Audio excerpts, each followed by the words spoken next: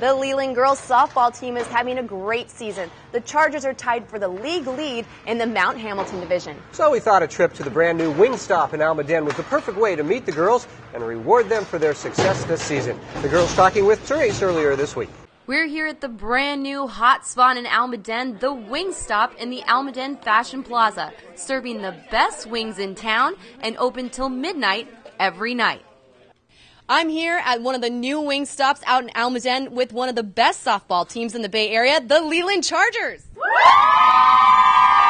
Now first up is the catcher, Alyssa Chalkin. Alyssa, top of the Mount Hamilton division right now, tied for first with Westmont. And Westmont is your only loss, and you lost them a little bit earlier, but you're coming up and playing them soon again. So what did you learn from that loss, and how are you guys going to approach Westmont this second time around?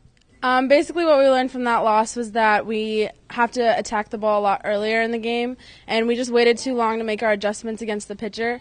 And so this next time around, we're going to make those adjustments a lot sooner, and so we won't be so blindsided next time. Take them out. Yes. Take them out. Definitely take them out. All right, next up is Courtney Crail. She's the shortstop on the team. Courtney, great dynamic, it seems like, with all of your teammates, but a bunch of youngsters have definitely stepped up for you guys. So talk about that and how everyone has contributed to this year's success. Well, usually on a varsity team, it's the seniors and juniors, but we each, every year, brings a special thing to the plate. And we're all really close friends. We're very bonded. There's no drama, and we just have fun.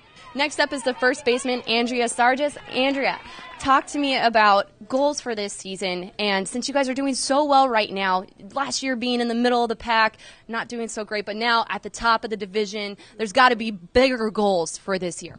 We expect to win league.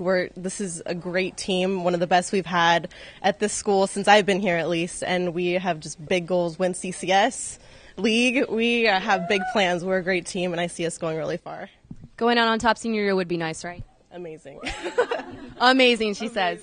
All right, well, that does it for us out here at Wingstop. I'm going to give it back to the Chargers. So, ladies, take us out with a cheer. Chargers on 3.